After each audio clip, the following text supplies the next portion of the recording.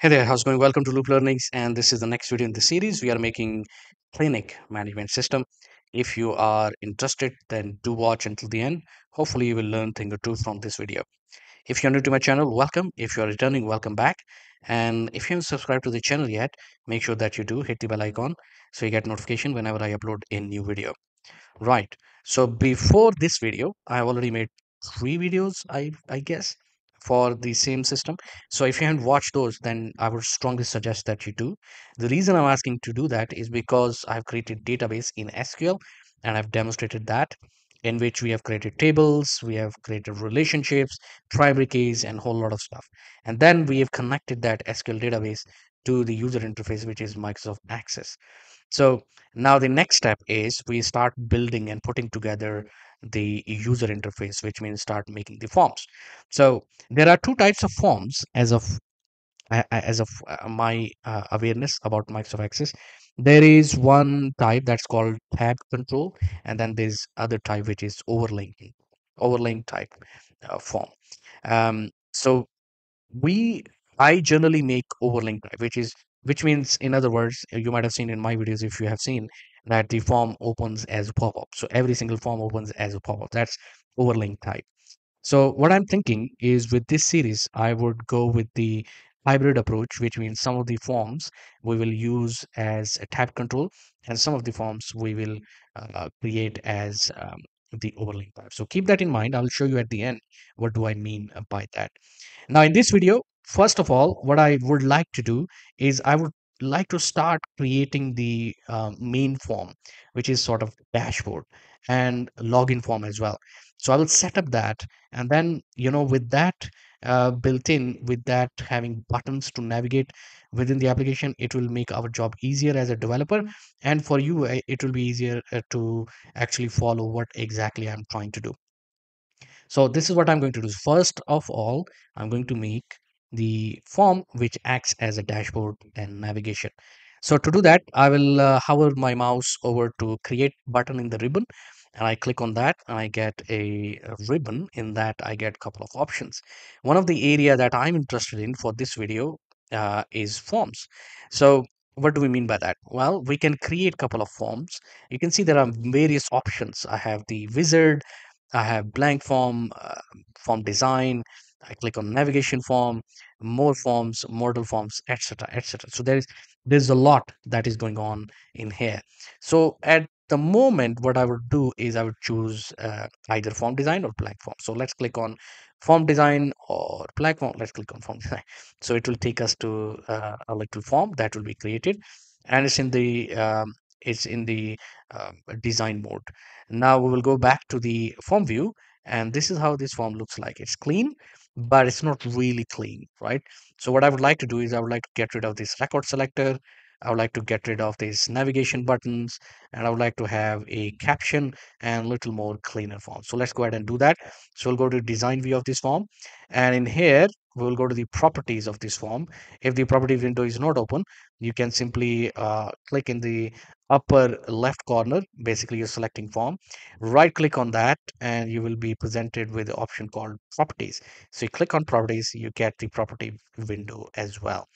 Now in here, what I would like you to do is, in order to get rid of the record selector and the navigation button, there is option here, right?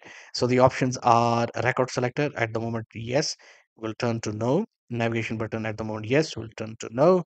And on top of that, we will turn off the scroll bars, because technically speaking, this is a single form, so scroll bars are actually not required.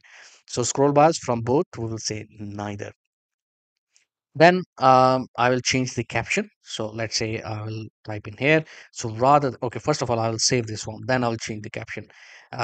Because if I will change the caption now and then I will save the form, it will actually override the caption with whatever name I will be giving to the form. That's according to my experience. Okay. Now let's give a name to this form. So as I said, this form will act as a dashboard main form. So I'm going to keep it simple. I'm going to give a name called main. All right. We'll hit enter. And now I can give caption to this form. But before I do that, I'll turn this to a form view, and we will see that it looks cleaner. and I can see a couple of things right away which I would like to change. One of the thing is obviously the caption which I've been talking about, but the other thing is that the close button. You can keep the close button as of now, but I would say you will see me turning it off when we will actually get ready to package this application. At that time, you don't want this close button. If you want to keep it, then you can have a little bit of coding behind it. Maybe you want to create a logbook for each activity. So you want to have activity recorded. That's where you can actually keep this close button, and on close event you can create to capture what a certain user has done. I don't know how much you have understood with my explanation. We'll go to right click, and I'll go to design view, and I'll change the caption. And the caption could be, for example, loop clinic, something like that, right? Management system. Okay. Only loop learnings can tell you all of these in all detailed videos. So if you haven't subscribed yet, make sure that you do hit the bell icon. Now let's go back to the form view. You can go to the form view from here as well. You see here. So right now this is selected. So this is design view. This is layout view. This is datasheet view, and this is form view. So rather than I go to ribbon, I click on home tab, or and I go to views and then form. I can simply click here in order to go to form view. There you go. Now we've got the caption as well. Next, what I would like to do is I would like to have a little header for form, and then we'll create some buttons as well. So let's go to design view and right click in here, and we will choose form header and footer. So I'll choose that, and the moment I did, I got a little header on the top of the form.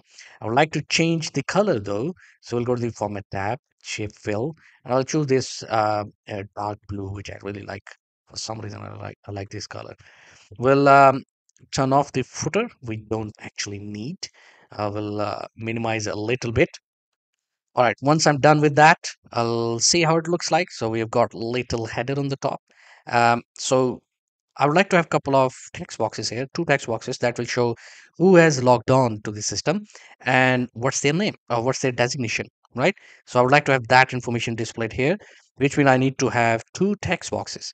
So we'll grab the text boxes from here, and I will give a name to these text boxes. So we'll say txt name, all right, and we'll get rid of this label we don't need. I'll expand this a little bit, okay, and I'm going to copy this text box and I'm going to paste and I'm going to name it txt designation. All right, and we can perhaps change the width of this text box, okay, and we will move this text box in here to this edge. All right, we'll expand a little bit. I think we should, because I would need some area to work with. Okay, once we are done with that, I'm going to go to the form view. Uh-oh, these text boxes are kind of in the middle, but I want them always be positioned here on this side. So how do I do that? Well, let's look at this. So the text boxes are selected. I will go to the property sheet of these both text boxes. We'll go to the format tab, and I'll scroll down till the end. You can see here there's an option called horizontal anchor. So right now it is left, but I'll make it towards the right. Now I will save it. And also I want to get rid of this back color, which is white.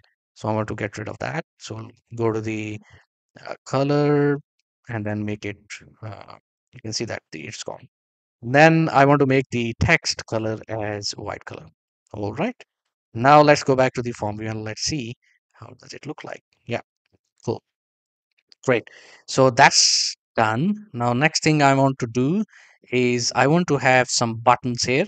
Now, how many buttons and for what we need buttons? Well, I will have some buttons, four buttons to be very specific. I want to have buttons to manage the patient record, master data. I want to have button to manage doctors, master data. I want to have buttons to manage the visits information.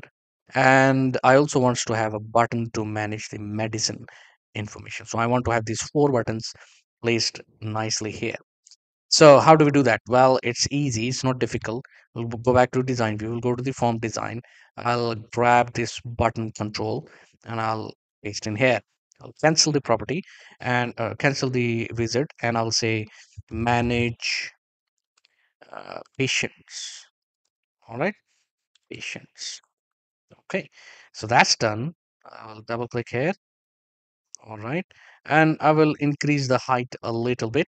So we get, nice big button as if this button is on the dashboard. And we'll say here, manage doctors. Okay. We'll copy the same button and we'll say manage visits. And we'll copy the same button and we'll say manage medicine. Okay. We'll select all of them. We will go to the home tab and we will change the color of the text to full black. Right. Now we have got the buttons. Let's see how the form view looks like. Here we go. We've got the buttons. Now, what I would like to do is I would like to change their name so we don't have any problem when we start coding. So BTN patients. Okay. Then we have doctors. So we'll call it BTN doctors. Then we'll have visits. So we can call it BTN visits. And then we have medicine. So we'll call it BTN medicine. All right. So we give the names to all of the controls that we have got onto the form. And let's now increase the height a little bit, right? I would like to change the height a little bit. So from 1 perhaps to 1.1. Yeah. And I'll unselect this. I will just place them nicely. All right. Here we go. Okay, so that's done. Now the next thing I would like to do is I would like to have a login form. All right. Now login form, the idea is that whenever uh, we will log on, this obviously this form will open by default, but whenever this form opens, I want to have the login form appears as pop-up form, and it will ask for users to log on first in order to proceed to the database and application. So what I'm going to do is I'm going to close this form. I'm going to go to navigation pane, and in here I'm going to copy this and I'm going to paste it. All right. And we'll give a name called login F. All right. So right click design view and we'll get rid of all of these buttons. Of course, we don't need, and we'll actually minimize the height of the form, and we'll get rid of these text boxes also, and we'll minimize the width of the form because we don't want it's as big as the other form. Now I'll go to the form design, property sheet, others tab of the property sheet. We'll make it pop up. Yes. Cycle, all record. No, current record only. So we'll save that and we'll go to the form design again. I'll grab two text boxes, one for username and the other one for the password. Okay. So we've got the text box. So we'll call it txt username, and the caption here would be username or user ID, whatever you wish to have. And that's done. So copy up. Let's make the font color full black. And I would like to have the height to be changed to zero point 0.3, zero point 0.3, and top margin 0.05. All right. We'll select that. Okay. I'll expand a little bit. We'll give a little bit more space and we'll expand the label as well. Now I'm going to copy this, paste in here, and we will name it password. Okay, so that's done. Now I would like to have two buttons. One is for canceling, one is for login. So we'll go to form design, sorry, the form design tab, and we'll click here because there's a noise going on a little bit. So I'm very conscious of that noise. That is construction going on. So that's why I'm sometimes my attention goes to that construction noise, whether that is being captured in the audio or not. I have no idea. I have to listen again to see if that is being captured. Anyway, uh, let's get it done quickly. So we have login button, and now we'll make another button called cancel button. So if the login needs to be canceled, so user can actually cancel the button, cancel the action. So we'll call it btn cancel, and we'll call this as btn login. Okay, and that's done. And we'll change the caption of this form as well.